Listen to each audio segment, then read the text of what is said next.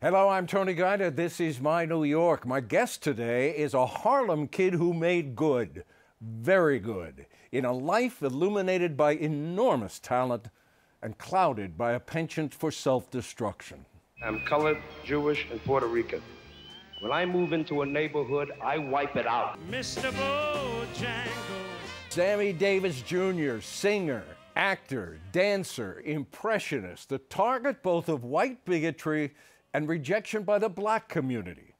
Sammy is very much present with us today because of a brilliant new documentary called Sammy Davis Jr., I've Gotta Be Me. Emmy and Peabody Award winner Sam Pollard directed the film. You will meet him, and through him, a Sammy Davis Jr. you did not know. Next.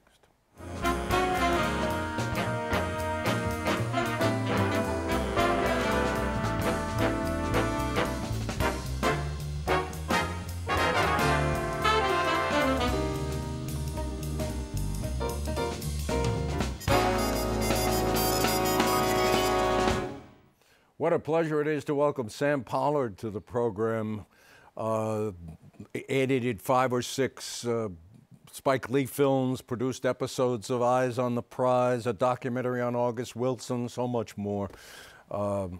Welcome. Thank you for having me, Tony. How did this come about, Sam? Where did this begin for you to direct this film?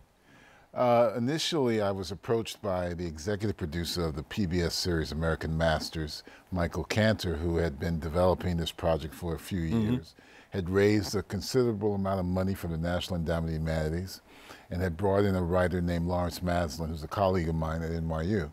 And as they started to put all the pieces together, they were looking for someone to direct it. And I had just finished directing The Ground on Which I Stand, the documentary about August Wilson, and I knew Michael. So he approached me and asked me if I was up for directing this doc on Sammy. Now, I didn't have to think about it too long because I grew up watching Sammy on the Ed Sullivan Show on Hollywood Palace, listening to him do impressions of Jimmy Stewart, James Cagney, Humphrey Bogart, watching him with Sinatra and Dean Martin in Sergeants 3 and Ocean's 11. So this was in my wheelhouse. Yeah. So I was very excited about doing it. So that was your impression of this guy. You never saw him in person, I take it? I never saw him in person, but you know, when I was 16 years old, I had read his first autobiography, Yes, I Can, and I was like fascinated by him, you know, the struggles he had as a black man in America, as an entertainer, you know, marrying a white woman, my Brit, and all the brickbats he got from both white people who didn't like the fact that he was integrating in this society during that period, and from black people who felt he had forgot where he came from as a black man. Very complicated, man, very complicated story. And it seems to me, you know, if you look at the title of the documentary, Sammy Davis Jr., I've Gotta Be Me, one of his very famous songs, I think about that, I've Gotta Be Me. There were 4 or 5 me's in Sammy Davis Jr., and I wonder if he even knew who he gotta be.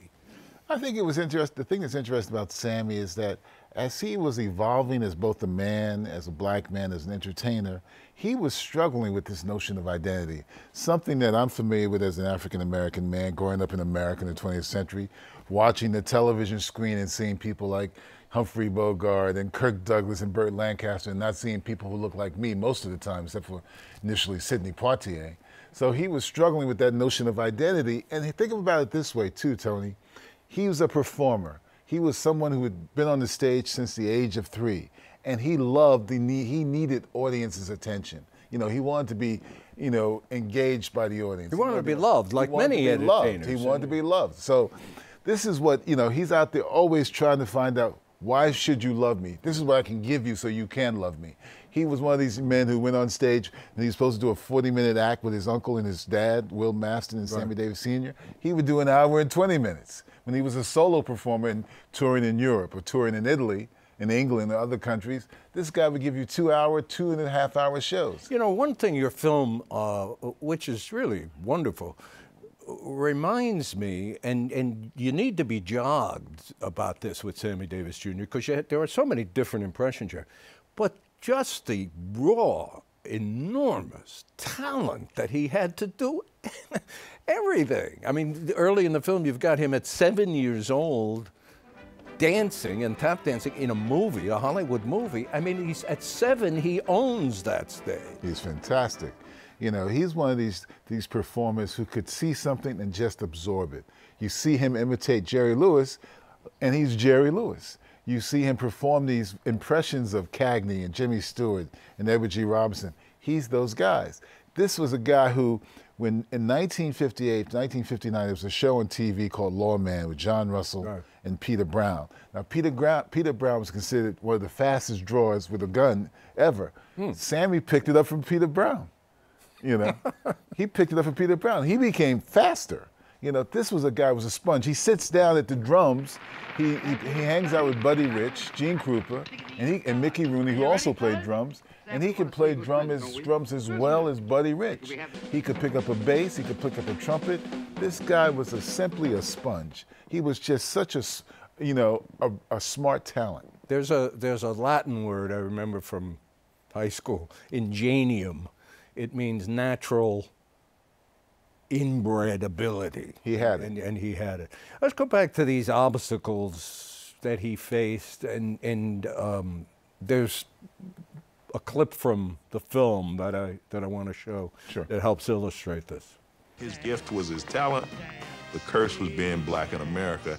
It's no fun to walk into a place you're going to play and be told that we've had 14 bomb threats. Even if you win, you don't win.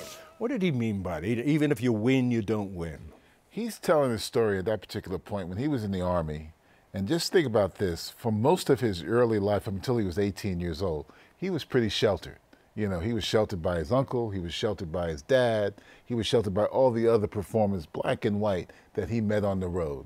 Here he joins the Army at 18, and all of a sudden, he has to face overt segregation. This line comes from him telling a story about how he was on the chow line, and the white man says, "You can't stand in front of me." And Sammy turns and knocks the guy down, breaks the guy's nose. The guy looks up at Sammy and says, "You may have beaten me, but you're still a." And so Sammy realized that his fists were not going to be the way he's going to accomplish things and change people's hearts and minds.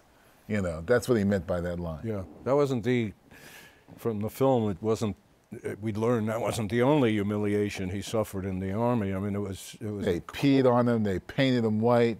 He was constantly humiliated, you know, and it was like a horrific experience with Sammy. But the thing that's fascinating for me about this man, with all of this stuff that he had, all these things that came down on him, like, you know, like an avalanche, he was always able to find a way to push through. And he tells a great story. When he comes out of the Army and he's back with his uncle and his dad, he's doing these impressions of Cagney and Bogart, and his uncle and his dad are terrified. How can a young black man have the audacity to want to stand up in front of an audience and do white men, which I didn't even realize that was such a thing that was so hard. No, I mean, it's such a, I don't know, it just freezes the brain to think that was never done before. A black man, entertainer, doing impressions of white stars. That wasn't done. I mean, that was one of those revelations for me. You know, I thought I knew everything about Sammy, but when I heard that story, I was, like you, I was surprised. Let's show another clip because it has those, I think it has some of the impressions in it. Sure. Sammy was show business from the tip of his toes to the top of his head. If you played it for her, you can play it for me, you understand? Sammy's like, I'm a black guy, but I'm gonna imitate a white guy. You dirty rat.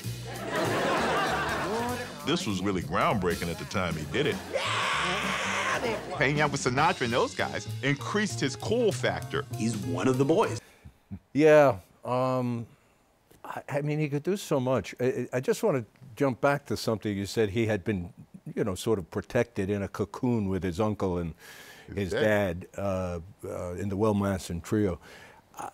I mean, so enveloped or surrounded, he never went to school. Not 1 hour did he ever spend in a classroom. None. So to go in the Army or to do anything at age 18 that wasn't on stage and with his father and uncle obviously had to be a real shock to his system. It was a major shock because he had dreams when he went in the Army of being in the Air Corps. You know, he had seen those movies with Jimmy Cagney and Dennis Morgan, God is my co-pilot. Right. He wanted to be in the Air Corps. He took the test. He could barely get through the test. He couldn't read. Luckily, he met a sergeant when he was in basic training who started to give him books and taught him how to read those books, you know. And the thing that Sammy had that other performers had who didn't have much education, he had a ferociousness to learn. He wanted to learn, so he started to read and read and read and read. And he was sort of became a self-taught man. Now, he never learned how to really spell, as he says in the film. He never learned how to write paragraphs, but he was always trying to figure out how to learn stuff, you know.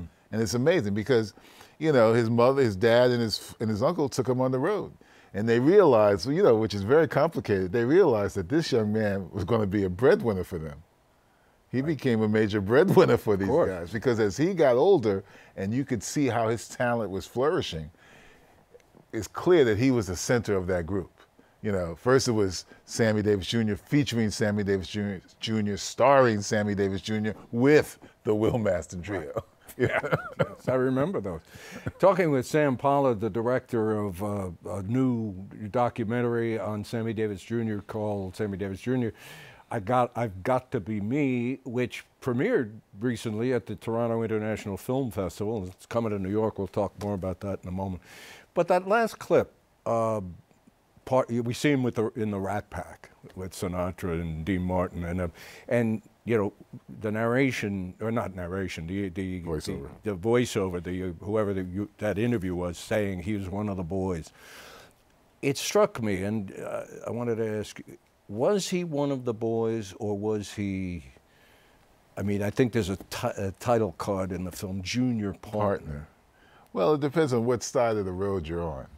Yeah. There are those who we interviewed who says that to say that Sammy was not a full partner, not fully a part of the Rat Pack is horrible to say. There are those who say, you know, that Sinatra treated him like a pet sometimes. Sinatra and Sammy had a very complicated relationship. As someone says in the film, if Sammy could be anybody, he would have been, you know, a black Frank Sinatra. He worshipped Frank Sinatra ever since he saw him at the Paramount in the 40s. He worshipped him. He dressed like them. If you remember Sinatra with the big bow ties, Sammy wore the big bow ties, you know, and that type of zoot suits they had in those days.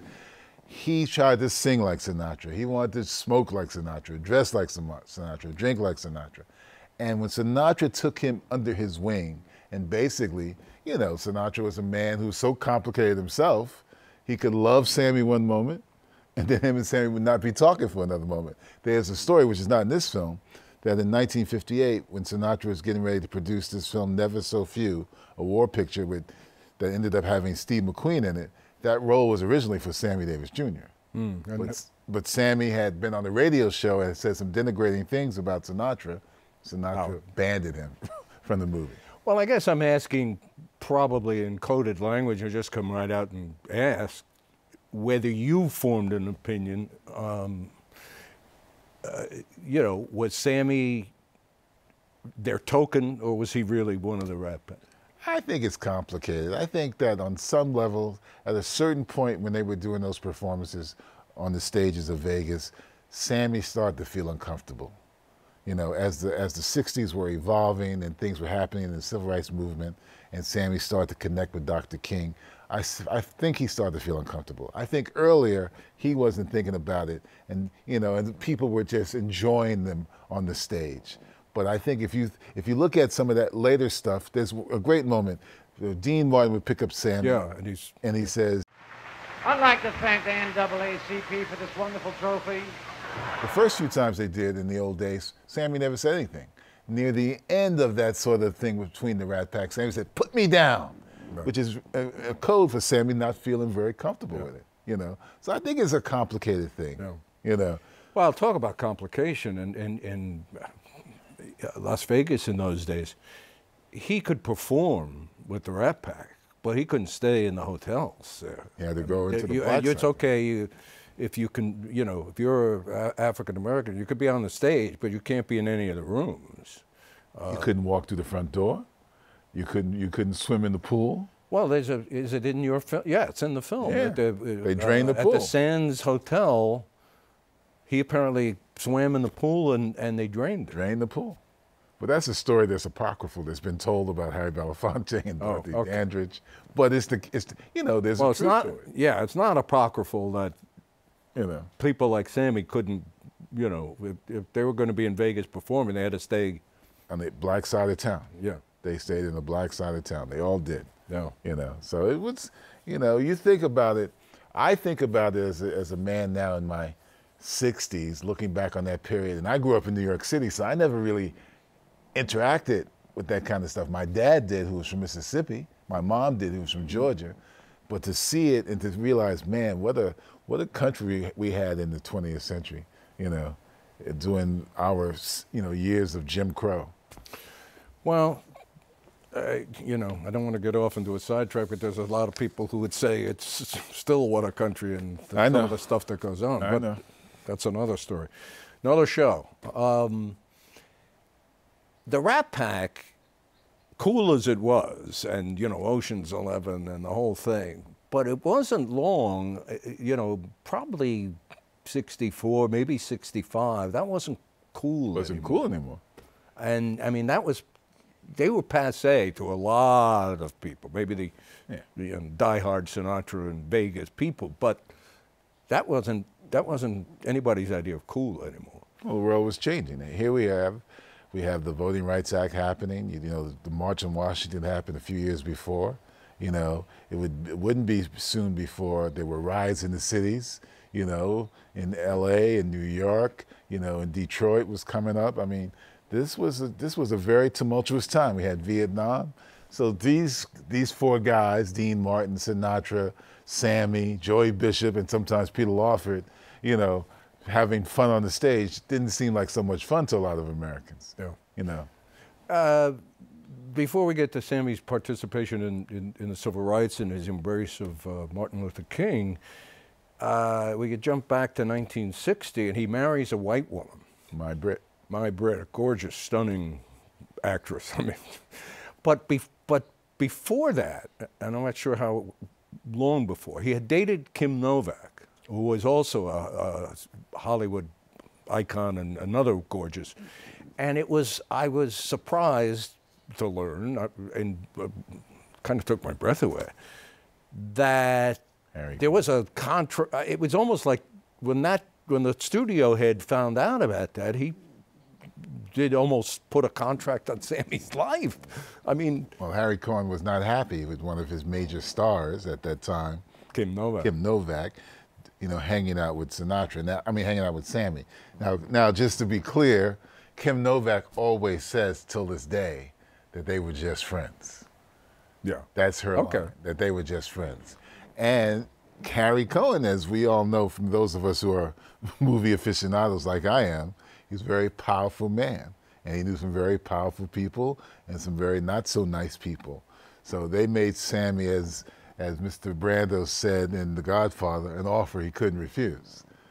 And Sammy went out and he married a black woman. I mean, is the story literally true, or how much of this is apocryphal, that he was told, marry a black woman in 48 hours or you're dead? I think, everybody... It's been exaggerated. Everybody spends it. Right. I was with a woman in Toronto last week who walked up to me after the Sammy Davis screening and said she knew LaRae White, who had married Sammy's first wife. And she says LaRae White said to her that some mobsters came to her when she was on the dance line at this club, pulled her off the line and said, you got to marry Sammy Davis Jr. So it's probably many variations on this story. Whatever it is, it's a great story. It's a great story and a chilling story. All right, here's a guy, the complications, the different characters struggling with identity. Here's a guy who in the 60s, middle 60s, 63, was part of the March on Washington, Sammy Davis Jr., and embraces Martin Luther King. And 8, 9 years later, he's embracing Richard Nixon and reviled for it by many. Because, think of it this way, Tony. Here's a man who, as we have said earlier, is always looking for adulation. looking for people to love him, people to embrace him, people to say, you are great. We want you to be with us. So, you know, he wasn't, you know, like Harry Belafonte, someone who was ready to jump into the movement. They had to pull him into the movement. You know, when he was in Golden Boy and Harry asked him to go down to Selma, Sammy said no. He didn't want to go south. He was afraid. It took Harry Belafonte buying out the theater, you know, when Golden Boy was performing, to persuade Sammy, to force Sammy to go down. Nothing wrong with being afraid to go to Selma. No, nothing wrong. But Sammy wasn't like Harry, wasn't like Ruby Dee or Ossie Davis. He had to be cajoled to go down there. And then, you know, and like someone says in the film, he gave a lot of money to the movement. But if we fast forward to 72, remember when Kennedy was elected president and they had his big gala, Sammy was disinvited. By Frank Sinatra. By Kennedy, but Sinatra, but Sinatra gave him the word. Yeah. And that had to be a horrific blow to Sammy, that here he is with Sinatra and the others supporting JFK running for the presidency of the United States. He gets elected, and then because he's married to my Brit, he can't go to the gala. And perform and be part of it. And you see Harry Belafonte and Sidney Poitier and Ella Fitzgerald, you know. And then you fast forward, and so all of a sudden when Nixon's White House reaches out to him and say, we embrace you, come sleep in the Lincoln bedroom, Sammy jumps at it. Because think of it this way, as he says, here I am as a little black kid growing up in Harlem. Now I'm sleeping in the Lincoln bedroom in the White House. He couldn't say no, you know, because that's his need. That's the need he constantly had. Extraordinary need, and you find it in so many performers. They're alive and what's the word I want? They are completely comfortable in themselves in front of lights. That's right. And take them off the stage, and many of them are insecure. It's I mean, it's not exclusive to Sammy Davis Jr. It may have been exaggerated with him, or he exaggerated. Well, it's like when he hugged Nixon. As David Steinberg says in the film, Sammy hugged everybody. It wasn't like it was a calculated move on Sammy's part. He hugged everybody. The problem with that hug was that photos were taken and it was put across the news.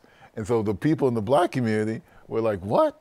So when he goes to Chicago in Operation Push and he's getting ready to perform, that's why they boo Sammy. But he had to constantly deal with the black community and the black press saying, Sammy, have you forgot where you're from? And that's not unusual for some black performers to have to go through that, you know, as they become more and more successful and make more and more money. You know, I mean, people will always ask, well, how come Michael Jordan is not active in the, you know, in dealing with the violence in America? Oh, he doesn't want to do it. But he catches those brickbats too. Harry, even at his ages of 80 and 85, he was challenging people like Jay-Z. Yeah. How come you're not being more active? Right. You know. The film that Sam directed, which I saw the other day, is just brilliant. And I want to tell you about a scene that is so poignant, it almost made me cry. And I should say that film starts, or early in the film, you see Sammy dancing as a 7-year-old, you know, in a movie. Rufus Jones, the president. Toward the end of the movie, he is sitting in a box being honored by the NAACP, and the box is very close to a stage, and there's a whole bunch of people performing and honoring Sammy Davis Jr. One of them, Gregory Hines, walks over to Sammy and hands him a box, and in the box is a pair of tap shoes. Now, at this point, Sammy Davis Jr. is 64 years old, and he's dying of throat cancer. In fact, he would die about 3 months after this scene. And Sammy puts on the shoes and walks onto the stage. And what happens after that is sublime. Sublime. I won't try to describe it. It's just sublime. You have to see this film. Oh, yeah. Oh, yeah. It's one of those wonderful moments. It's extraordinary. Yeah. I'm going to tell the audience a little bit about it coming to New York, but I can't let you go without asking you, what's it like to work with Spike Lee? That's the usual question I always get. I'm sure you've answered that question a million times. Well, you know, I have to say this, and I've said this publicly before. Spike is one of the great filmmakers, in my opinion. Oh, one of the great filmmakers. Sure. And it's always been a challenge. He always makes you rise to another level as an editor. You know, when he brings the material into the room, he's tough.